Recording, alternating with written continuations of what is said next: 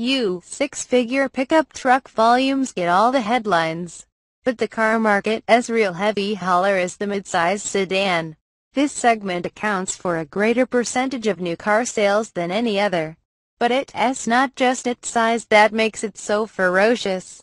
It's overrun with great offerings. And 3 of the 10 best-selling vehicles in the U.S. Into this fray, Chrysler lobs its lawn dart, the new generation of which is, basically, Chrysler calls a clean sheet design. But it's more truthfully a clean sheet of Fiat letterhead. Like the Dodge Dart, Chrysler's midsizer is based on Fiat's compact U.S. wide architecture, stretched just 1.6 inches in wheelbase but 8.4 inches overall compared with the Dart. The 200 is now one of the larger vehicles in its commodious class. Base 200s pack Chrysler S2.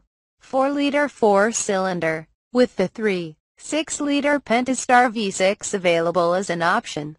6s account for just a handful of sales in this market. But Chrysler has bragging rights with its 295 horsepower and 262 pound-feet.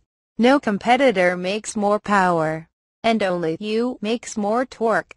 The 200 needs it, however, as its curb weight is another segment high.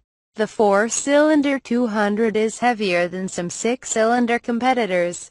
To keep either engine in its power band, both come standard with transaxle, which is probably more ratios than nature intended. This in a vehicle that was available with a 4-speed automatic as recently as, last year. Why merely compensate when you can overcompensate? What may help the V6's take rate is that it's the only 200 engine paired with the optional 4-wheel drive. The setup is borrowed from the another compact U.S. wide spin-off, and can send up to 60% of the available torque.